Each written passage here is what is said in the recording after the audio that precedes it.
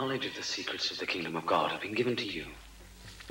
But to others it comes by means of parables, so they may look but not see, and listen but not understand. The Son of Man must suffer much and be rejected.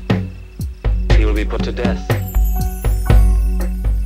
but 3 days later will be raised to life. Anyone who starts to plow and then keeps looking back is of no use for the kingdom of God. If anyone wants to come with me, he must forget himself. Take up his cross every day and follow me, for whoever would save his own life will lose it, and whoever will lose his life for my sake will save it. What will it profit a man if he gain the whole earth and lose his own soul? If any man is ashamed of me and of my teaching, then the Son of Man will be ashamed of him when he comes in his glory. There is still one more thing you need to do. You must sell all you have and give the money to the poor, and you will have riches in heaven. Then come and follow me. Will any of you come with me? I'll follow you wherever you go.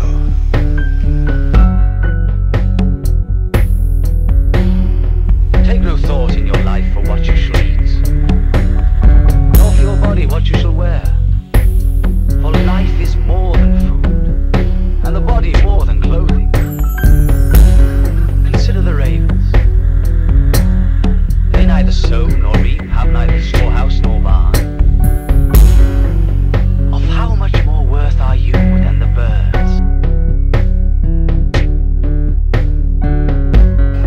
Blessed are you when men hate you and reject you and insult you, and say you are evil, all because of the Son of Man.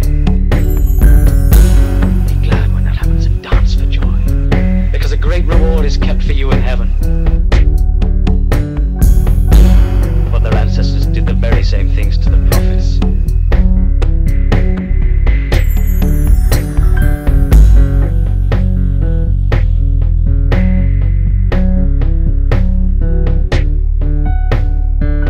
If you give up all that you have and come follow him, what about the future?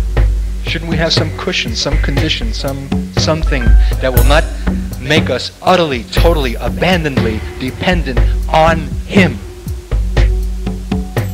You know what faith is? Exactly that total and unqualified abandon on him.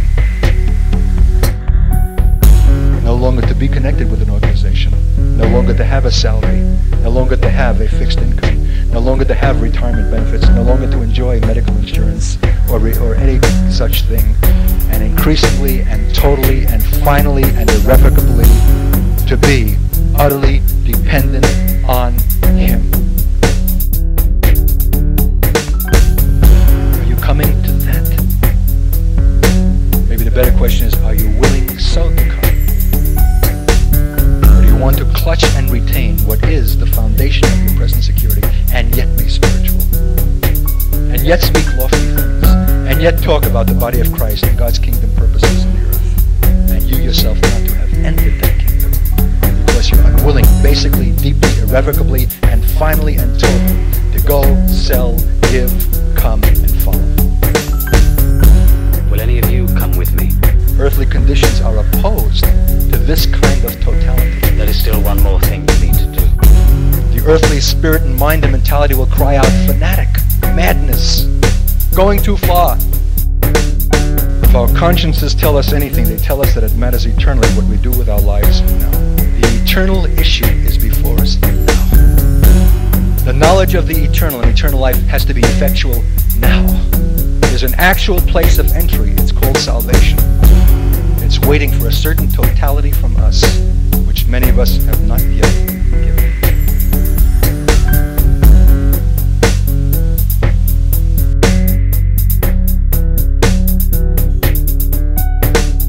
Have you for his sake left all? For the kingdom's sake? Or maybe I ought to put the question another way. For whose sake have you not left all? For whose sake have you not sold all? For whose sake have you not given all to come and to follow? Houses and brothers and sisters and mothers and children and farms 100-fold, along with persecutions. Not so much from the world, but from other Christians who think you have gone too far. Why do they persecute you? Why do you make them boil? Why do they find something growing in them that is an irritation and vexation with you who are a kingdom person? scandalizes their present Christianity, because it really reveals to them what the true commitment to the King is. It shows them that they are yet outside the kingdom. If only you were not there to confront them. If only they could continue to persuade themselves that they're wholly given to God, and look what they're tithing, and look what they're donating, and look how they open their homes to meetings, and look how often they attend the youth thing, or this, that, or the other. But your total kingdom consecration, the finality, the totality of it, angers and irritates them. If you have not experienced persecution, it is ipso facto evidence already that you are living beneath the kingdom level. Blessed are you when men hate you and reject you and insult you, and say you are evil, all because of the Son of Man, because a great reward is kept for you in heaven. Be glad when that happens and dance for joy. The Lord came and stood before you tonight. There is still one more thing you need to do.